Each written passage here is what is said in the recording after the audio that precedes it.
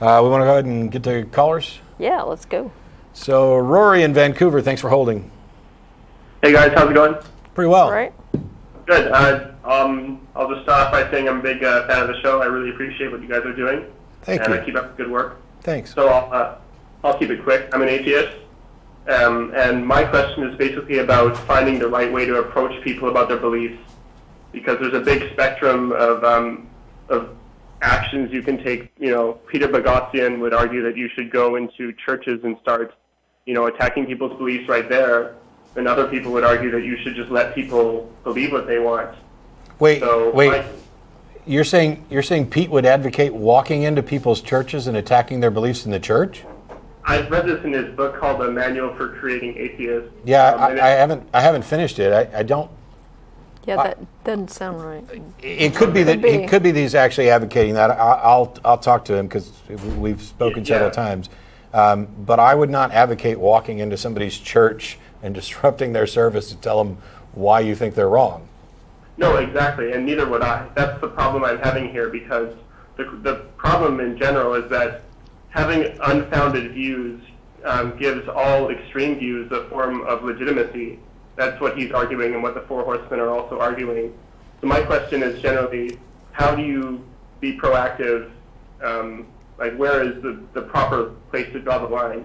Sure. On the one extreme, you've got tolerance completely. On the other hand, you've got going and attacking people directly. So, like, what do you think is the best way to be proactive about that? Sure, and I'll let both of us kind of take a swing at that real quick. We take incoming calls. I don't make outgoing calls. I don't go around knocking on people's doors or walking into their churches saying, hey, have you stopped believing in Jesus or Allah yet? I can fix that. My general rule is to engage people at the level that they're comfortable being engaged. If I hear somebody praying at the table next to me at a restaurant and dinner, I'm not going to go over and tell them how silly it is for them to be praying. But if they ask or they strike up a conversation, I'm going to be honest, and I will defend rigorously and without mercy attack fallacies and irrationality wherever they're presented. This is the podium. This and producing information, getting it out there, is to make sure that people who are interested in having the conversation can be a part of it. Yeah, right. and that's basically, my thought is that if you knock on my door, you're fair game, and it's on. You knock on my door to preach to me or to tell me about the good news or something like that, it's on. And you better hope you didn't wake me up or interrupt something important. Yeah. Because, I'm moody. And my problem now is that I can't actually get, like, the Jehovah's Witnesses to knock on my door anymore. I think they've got my house, like, there's an X on my house or something on their map because they don't come by anymore. You are the Jehovah's Witness equivalent of Scientology's suppressive person. I am like Satan incarnate for those guys. So that, they don't come by anymore. And kind of the same thing with the Mormon missionaries. They don't come over anymore. Scary lesbian that lives there. I ordered a copy of the that's where the scary lesbian lives. Stay away. I ordered a copy of the Book of Mormon, and one of the things that they do is they follow up with a phone call. And I actually had like a 2-hour conversation with this young Mormon boy about Mormonism, and he had, he listened and said that he'd check out the show. Now I don't know what happened to him, but Beth has engaged Jehovah's Witnesses when they come knocking on our door. But I mean, I don't like hang out outside of the Jehovah's Witnesses Kingdom Hall and accost them as they're walking in, for their services or anything. I don't. First of all, it's private property. Yeah, that's right. what. And I'm not necessarily condoning going to attacking, to directly challenge people in their own places, right? Like right. Matt has said before, the ability to swing my arms ends at their nose. But the fact remains that a lot of the views that are out there are very harmful for society in general. Sure. And you should exercise your free speech rights. Yeah. And I'm not just saying that you wait around for the conversation. There's plenty of ways to be proactive, like the National Day of Prayer. One of the responses is the National Day of Reason, and there are atheists who will stand out there at the Capitol, with signs and advocating for reason and standing in opposition to violations of church-state separation and the preferential treatment of religion and prayer and just religiosity in general in the country. we need people who are out and outspoken.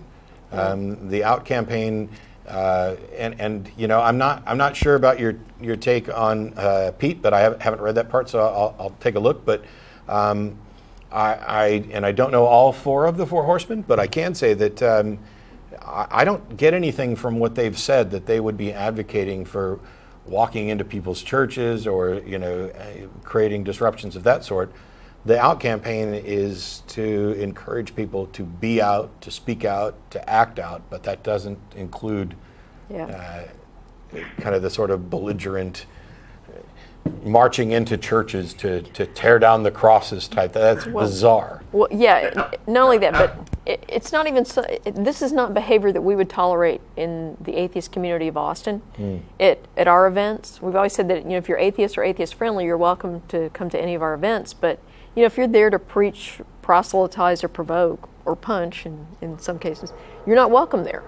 And you know, if someone showed up and tried doing something like that, I'd have no qualms at all about removing them, you know, by whatever means, up to and including calling the police. Yeah, we go to, after dinner, we'll be going to, it's El Arroyo, I think. El Arroyo, yeah.